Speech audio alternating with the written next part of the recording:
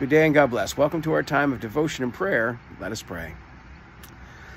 Lord, thank you for the grace of this day and the way that you grant us into this day with renewed life, with renewed breath, with renewed perspective. And Lord, if it's been a hard night and we struggle in what needs to be done today, let the labors of our hands, of our hearts, of our will be in service to your will, O Lord our God. And we pray as we come into the midst of creation, as we go about it, that we may walk respectfully upon the garden that you have given us to live in, that we might look out into the world not as resources to be used up for our wants and lusts, but Lord, as opportunities to care and to show what your caring means in our lives unto the lives of others, that we might be missional in every movement we make.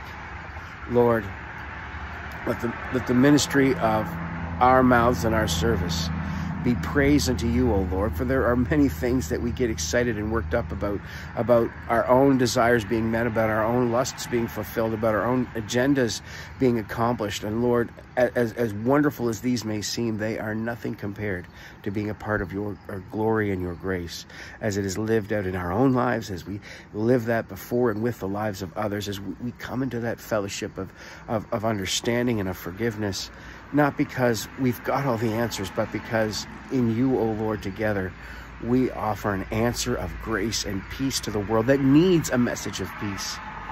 And so, Lord, guide us by your word. And in our devotion today, may what we see, may what I say, what we come to think of your word, may it bring us to a place of praise and good service and gracious and loving living as we love one another and we show our love for you. This in Christ Jesus' name we pray. Amen. And today we're turning to the Proverbs. Proverbs in chapter 14. There we go. Proverbs chapter 14 at verse 23. And it reads, "In all labor there is profit, but the talk of the lips tendeth only to penury." Okay, that last word, penury, we don't use that very often, but it means desolation, desperation, depravity, negative things.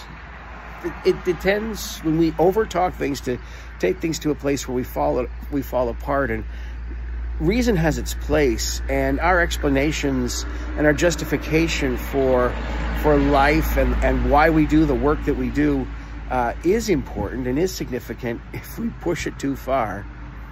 You ever been caught in a lie?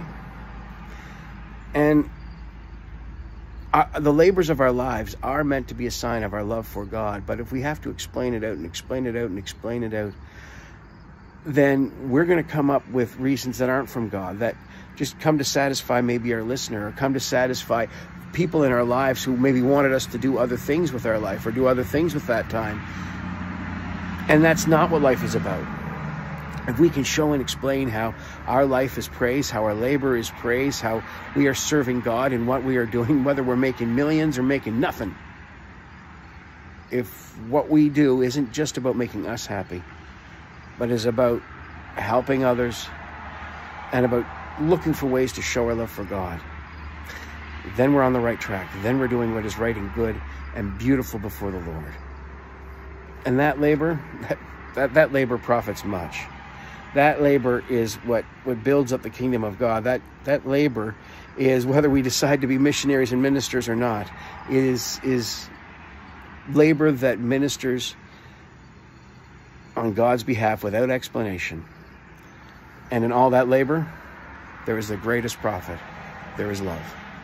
God bless and keep you. Amen.